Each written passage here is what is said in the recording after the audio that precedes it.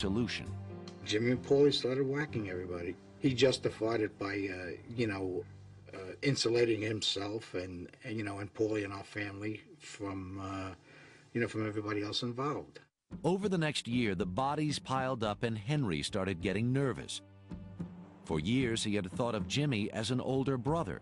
Now, he wasn't so sure. He was the kind of guy that could look you in the eye, give you a hug, and put an ice pick in the back of your head while he was doing it. Hill was wary of Burke, but still conducted business with him. They were now selling cocaine and heroin together, and Henry was becoming addicted to both. Between his dealing and drug abuse, Hill's life was spinning out of control. Was so into it. I mean, you remember the scene from Scarface? Al Pacino's going like this with all of the coke? That was Henry. At that stage of his life, he couldn't get enough of it. Henry was becoming paranoid. He was certain the police were watching his every move. One evening in early May 1980, Henry was at his home in Rockville Center, Long Island. He was on the phone arranging a drug shipment to Pittsburgh and cooking dinner for his family and his drug courier. He and the courier were leaving for the airport when the courier realized she forgot her hat and refused to travel without it. When Henry took her home to retrieve the hat, police surrounded his car and arrested him. They had the wiretaps, they had surveillance, that is, detectives who were watching and following. They had the airline tickets, and Henry was in a very tight box. Henry was now in jail, charged with narcotics trafficking. His violation of the mob rule against drug dealing was no longer a secret. On top of that, 13 men associated with the Lufthansa heist had been killed. Henry feared he was next on Jimmy Burke's hit list.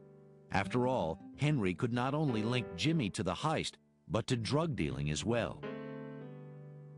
There's no question that Burke wanted him dead because Burke wanted him silenced. And he wanted him silenced because Burke knew that Henry was a loose cannon.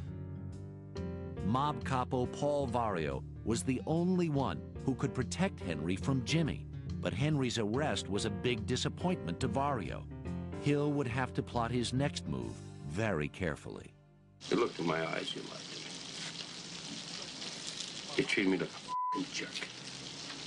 Like I was never nothing to you. Paulie, after what you said, I couldn't come to you. You know, I was ashamed. You know, I'm ashamed now. But I got nowhere else to go, Paulie.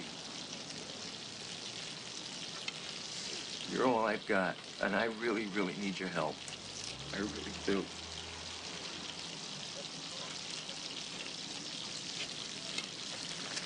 Take this.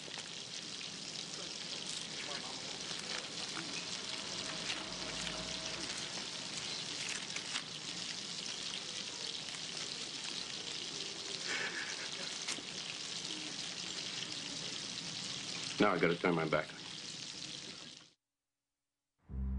Whenever Henry Hill found himself in trouble with the law, his friends in the New York mob had always been there to help him out.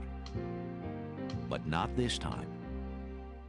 In May 1980, Hill was in a Long Island jail, charged with drug trafficking. His wife Karen was also charged as an accessory. Karen had been caught helping Henry arrange his drug deals. The 36-year-old Hill knew that if he went on trial, wiretaps would show that his mob cohort, Jimmy Burke, was involved in cocaine and heroin trafficking. Henry feared that it was only a matter of time before he and his family were dead. After all, he had broken the mob's strict rule against drug dealing, a rule that his mafia leader and surrogate father, Paul Vario, had warned him never to violate. Henry was convinced that Vario would not protect him from the wrath of Jimmy Burke. I don't know whether it was paranoia or whether it was for real, but Henry certainly believed that Burke was prepared to kill Karen, his kids, and himself. I think what put him in line for a hit was that he knew about a lot of things that the Burke crew and the Vario crew were engaging in. He was just too great a risk at that point. Henry posted bail of $100,000 on Friday, May 16th.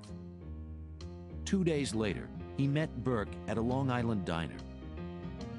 Jimmy assured Henry that he wanted to help him beat the rap and get back on his feet.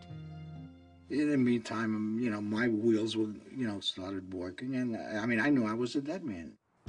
By this point, federal prosecutors, afraid that Hill would disappear after he posted bail, had secured another warrant for his arrest.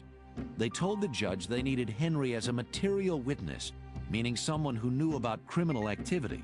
Henry was going to have to talk, or he and his wife Karen were going to prison. He readily acknowledged that his life really wasn't worth much, that he expected that he would be executed by the people with whom he worked in the Lucchese family, and he realized that he had no choice but to cooperate with us. On May 23, 1980, Henry Hill agreed to testify against the mob and enter the Witness Protection Program. He was so nervous he could barely speak. I remember he wanted to call his wife to tell his wife where he was, and I let him use the phone in my office, and he probably dialed his home number 5 times. He couldn't get the number straight. He was just so shook up about what was going on. She was, I'm not going anywhere. I'm not going in the program. I'm not leaving my parents. You go, meaning Henry, and I'm staying here with the kids. I don't care. I'm not afraid of Burke. But Karen herself was facing a lengthy prison sentence and quickly changed her mind. Henry, Karen, and their 2 children entered witness protection over Memorial Day weekend 1980.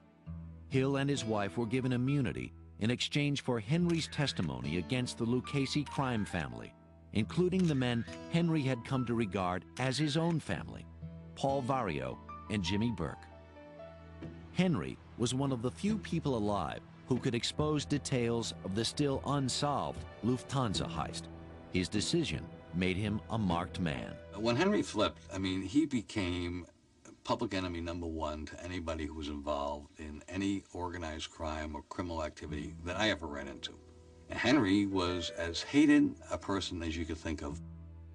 I remember thinking it was predictable that he would turn state's evidence because he was a rat as a kid. If you cornered Henry, he'd sell his soul. He didn't care as long as he got out of it. Henry and his family were relocated to a modest house in Omaha, Nebraska. Hill often flew to New York to provide information and testify in court. With Henry's help, the government was able to convict Paul Vario for fraud and extortion and Jimmy Burke for murder. It was somewhat difficult for Henry to testify against Vario and Burke.